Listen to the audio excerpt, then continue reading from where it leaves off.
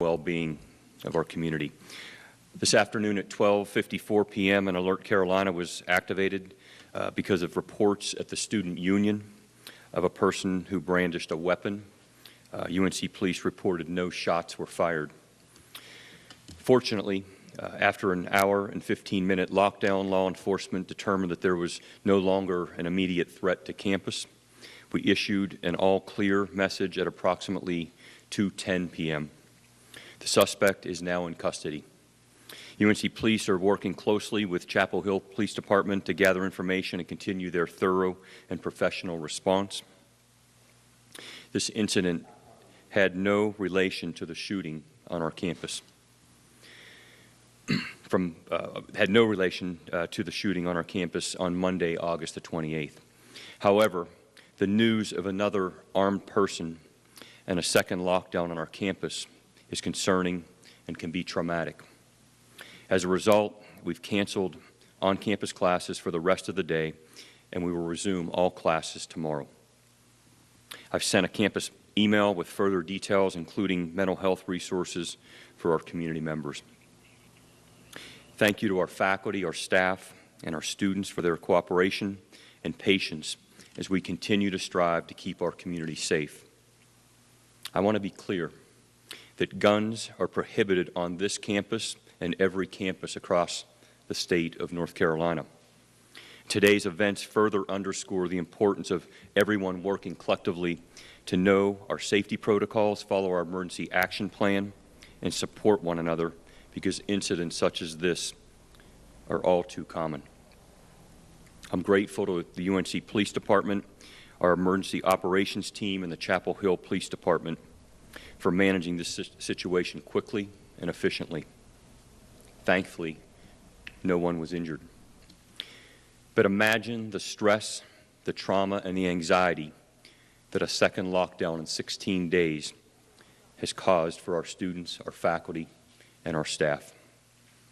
This pains me as a member of this community now for over 28 years, and I'm committed to doing everything possible to maintain the safety of all those who work, learn, and live here at Carolina.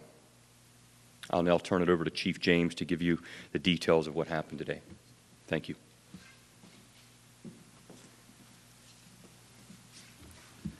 Good afternoon. I'm Brian James. I'm the Chief of Police for University of North Carolina. We are again disheartened by the incident that happened today on Carolina's campus. I would like to thank the UNC Police Department, the town of Chapel Hill Police, the Orange County Sheriff's Office, the Carrboro Police Department, and the North Carolina Highway Patrol for their quick response in keeping the campus community safe. Here are the updates we have to share from today's situation. At approximately 12:45 p.m., UNC Police 911 received an emergency call detailing a situation inside the Carolina Student Union. Once the situation was confirmed, UNC Police immediately took action and went on lockdown at approximately 12:54 p.m. According to witnesses, the suspect confronted an employee of Alpine Bagel, which is inside the union, and displayed a firearm and threatened the employee. He then fled the scene in a vehicle. The suspect, Mikhail Deontay Harris, was apprehended by the town of Chapel Hill Police Department at approximately 2:45 p.m. in the 300 block of Formosa Lane. Harris was arrested on an outstanding order for arrest and was being sought in connection with the incident on Carolina's campus. UNC Police, with the assistance of the town of Chapel Hill Police Department, is continuing follow-up on this case, and charges on the suspect are pending. UNC Police will continue to be diligent in ensuring the safety of the campus community, especially during peak times of the day, to provide reassurance to our campus community. Thank you, and at this time, I'll turn it back to Kevin. Okay, thank you. As I mentioned, we'll have time for a few questions. If you do have a question, please raise your hand. We will get a microphone to you, and we'll go first row right here. Please identify yourself and your outlet. Aaron Sanchez-Guerra, News and Observer. Question for Chancellor and also the Chief. Why was the all clear issued about 30 minutes before the arrest of the suspect? And I ask that in good faith, knowing that this situation is very different from the tragedy that happened. But still, I wanted to ask that. Thank you. Yeah, I'm glad to answer that. We were conducting a follow-up during that time, and we received confirmation that the suspect was not on campus. So we had good information that we were acting on. Of course, we wanted to ensure that the campus was safe. We did a number of sweeps around the grounds of campus, as well as the outer perimeter, and we had assurance that the suspect was not, in fact, on campus. Kilat Malamed, CBS 17. Regarding where the incident happened or where the suspect went afterwards, was there camera footage or surveillance of him? And if so, why did that not go out to the public and to news outlets to show people this armed and dangerous person they should, be on the lookout for and avoid, of course? We are still in the process of reviewing camera footage. Keep in mind, we do have a number of cameras on campus. And oftentimes, it does take time in the midst of a situation where we're going into a lockdown and simultaneously trying to pull footage. So by the time we were able to access that footage, we had a confirmed location of the suspect and were working to make the arrest with the assistance of Chapel Hill. Hey, Chief, this is Patrick Thomas with Spectrum News 1. I believe the Chancellor alluded to this earlier. I apologize. I was relaying something back to a producer. But what was the connection and or no connection at all between the suspect and arriving at the Alpine Bagel Shop inside Student Union? At this time, we are exploring what the relationship was. We believe that there was some type of connection. We certainly don't know what the motive is at this point. But that'll only be discovered through interviews of witnesses and possibly the suspect if he chooses to speak with us. In the back. Janice Price with ABC 11. I was speaking with students today who said that by the time they received those text alerts, they were already in a locked room. Is there a reason why the alerts came out a little bit later? So I'm not sure which students you were speaking with. What I would say is this, is that when we respond to a situation, we have to confirm it first before we go into a full lockdown. That is a concern. I would say also that throughout the country, there have been reports where people have made false calls. So it is important that we go to the location and actually confirm before we issue a lockdown notification. Those particular students may have actually witnessed something that caused them to shelter in place, which that action is totally appropriate. If they actually witnessed something, that is totally appropriate.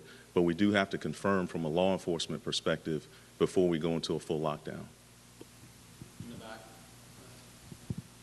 Hi, Kelly Kendall, Carolina Week. Chancellor Guskowitz, my question is for you.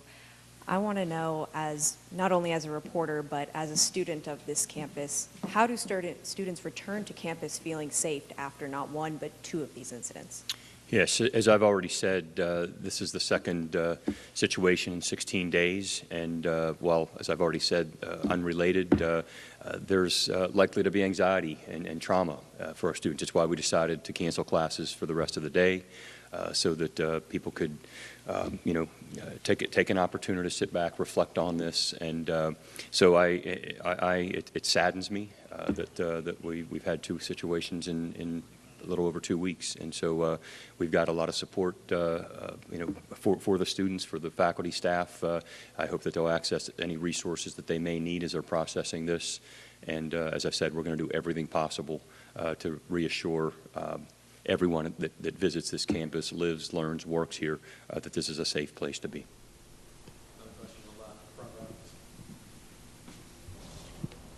Hi, Denise McMiller with WFNY News 2. You mentioned that Michael was connected to another assault. Was that connected to a situation on campus, and was he a student?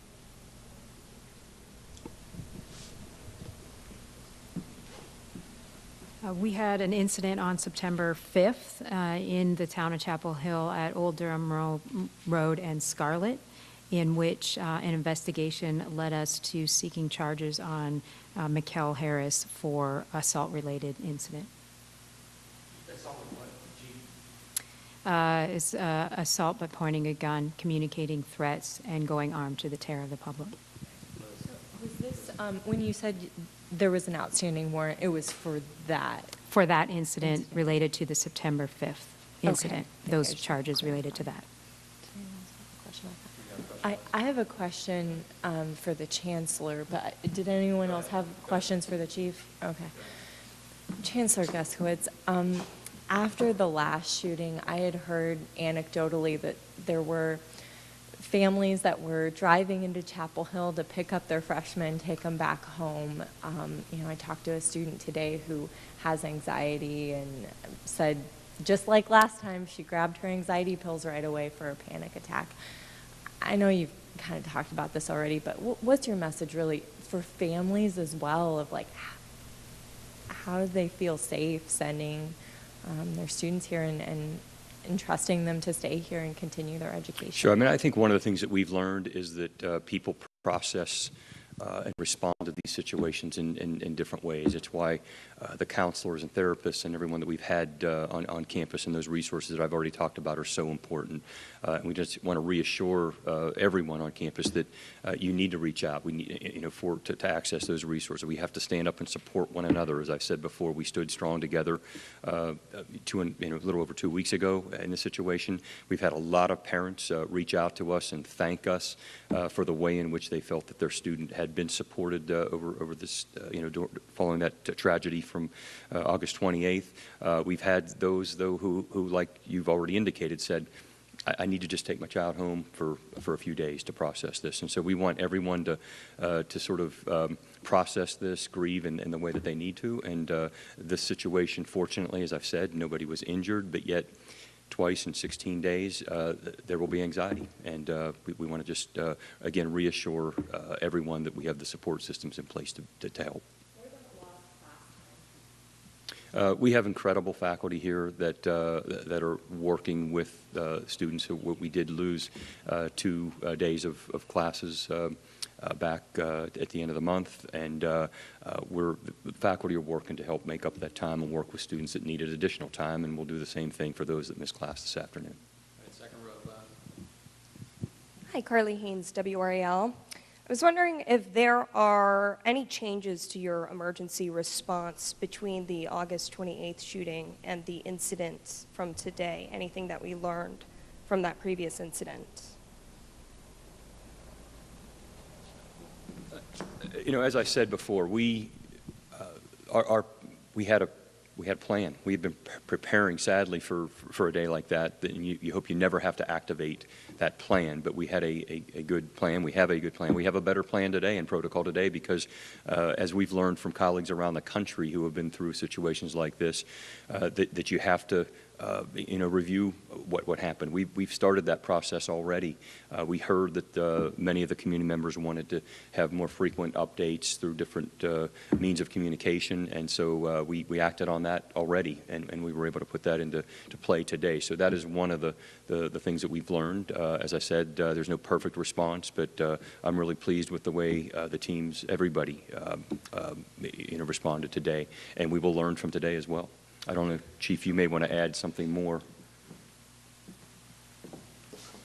I'll just speak from the law enforcement response, and I'll say from the August 28th incident and today's incident, everyone responded as they were supposed to. Our UNC police officers immediately organized themselves, went into buildings, cleared areas, and our partners got here very quickly to help us establish a perimeter around campus and also help us to clear buildings as needed. So we continually train and we review our response and just do everything we can just to keep this campus safe. And we're very proud of the way that we responded. However, we stand here again hoping that this never happens again. Back row. Emmy Martin with the Daily Tar Heel. This is follow-up on a previous question, but why was there a 10-minute gap between that first 911 call and the first Alert Carolina message sent to students? So again, we had to respond to the area, and it's to those that know Carolina, known as the Pit at the Student Union.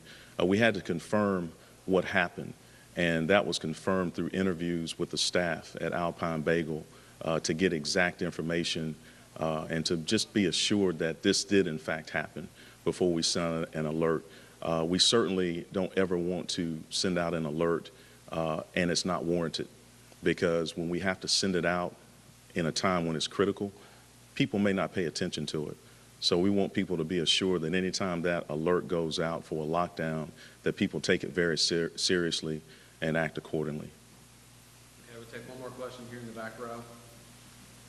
There, yeah, middle.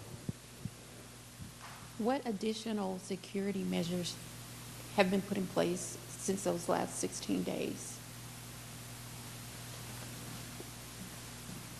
So we are under a process of review. We have talked about additional security measures that could be response to an active shooter or an active assailant.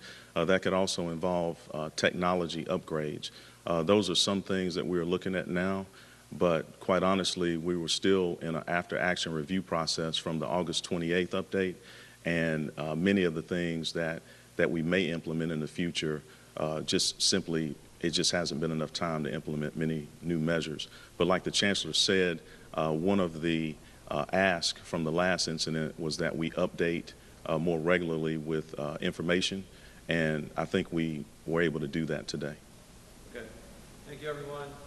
We'll continue to provide you more information as we have it, but that'll conclude today's press conference. Thank you.